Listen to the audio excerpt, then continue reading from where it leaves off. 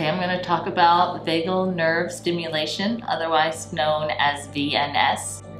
A vagal nerve stimulator prevents seizures by sending regular, mild pulses of electrical energy to the brain.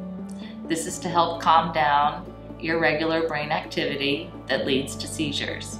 It's used for people that have epilepsy who are not controlled with their routine medications. It is not a replacement for medications, but is used as an additive to help control them. The vagus nerve is a pair of nerves that start in the brain and runs through the body. The stimulator is a device that's implanted under the skin in the chest, the left upper chest, under the collarbone. It's an outpatient procedure. It has a wire on it that is wound around the vagus nerve in the neck. It will leave a small lump that you're able to see in the patient's left chest, and sometimes a little scar. VNS therapy aims to reduce the number, the strength, and the severity of seizures.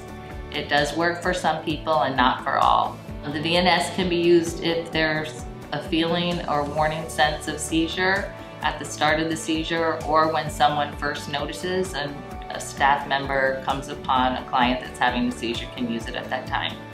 It can be used anytime during the seizure, however it is best used at the onset of the seizure. So to use the VNS, you swipe the magnet across the generator for 1 second. You start in the middle of the chest and you count 1,000.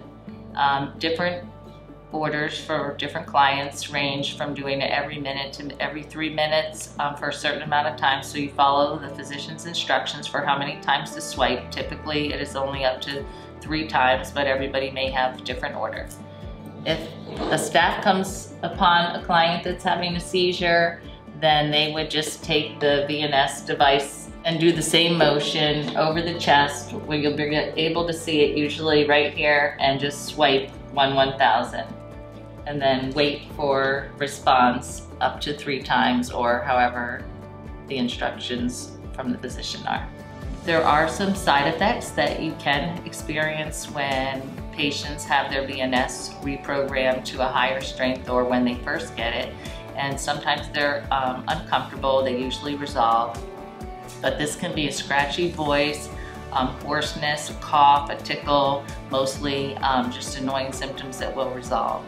You do not hold the magnet over the generator for too long, or it will turn it off. The VNS device should not be kept near electronics, the computer, TV, or anything like that.